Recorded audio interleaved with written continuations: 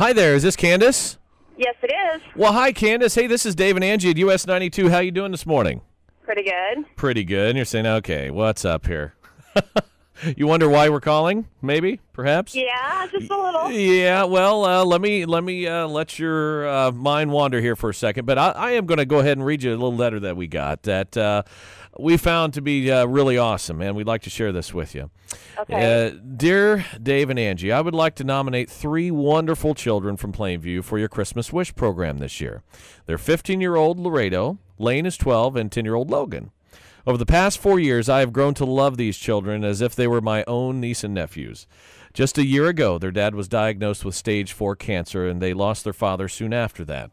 Their mother has since remarried, and they have a wonderful, wonderful stepdad, but it's still a huge loss for them to be without their father. And these 3 kids are just absolutely the best of friends, and while they struggle with the loss, they do act more like friends than siblings, and I find that to be absolutely amazing. They don't have many family members around the area, but I have become extremely close with their mother and, in turn, these 3 kids as well. I want them to have a wonderful Christmas and know that while their father may be gone, he is most definitely watching over them on a daily basis, and I wish that they find joy at Christmas and are able to celebrate the life of their father and to be able to have a little bit of fun. And this comes with Merry Christmas wishes from Catherine Carlson. Wow. Well, first of all, let me ask how the kids are doing. They seem to be leaning on each other a lot, according to this letter, you know? They do. They're really, really close, and they have their days where, it's not good, but they do really good. They hold each other up. And that's absolutely amazing that kids, they grow up a lot in a very short amount of time when things like this happen, it seems. Don't you think? Yes, they do. Yeah, and although we just can't imagine what they're going through inside, we hope that this will make them stronger. We know that they're going to be incredible adults, and down the road they're going to look back on things, and they will definitely have great life memories with their dad, and that's what they're going to lean on throughout. And as they move forward in the day-to-day, we know that there's nothing anybody can do to make anything change or change a situation that is currently here, but having people like your friend Catherine definitely makes it, make you know that you got friends that love you out there, and there's a lot of people to back you up and support you during these times.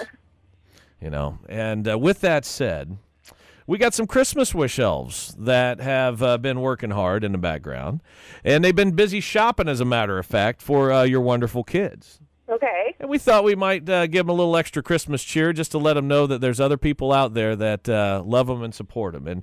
And it's from people you don't even know, our good friends Randy and Lori Ortwick. They wanted to go do some shopping, and they found your story to be very near and dear to their hearts because Randy, a good friend of mine, has many times talked about the story of losing his father at a very, very young age. And so this definitely touched him greatly. And so we know that Laredo loves being creative. And so we have some amazing art supplies and cool things so she can go let her creativity just explode and just have a ton of fun. And for the boys, Lane and Logan, we got some games and some controllers for the Wii. And we don't want to say everything because we want it all to be kind of a surprise. So, okay. But everything's all wrapped, so they have to open it, okay? Okay. But just some fun stuff, just to let them know that we're proud of them for what they have done and come through over the course of this last year and all the changes in their lives and things. And we just want them to know that Christmas should be a time to celebrate, and we are very, very fortunate to be able to do it here with the Christmas Wish program this morning, okay?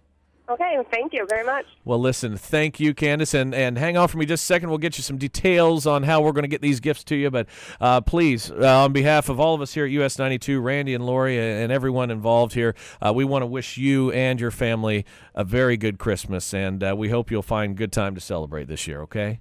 All right, thank you.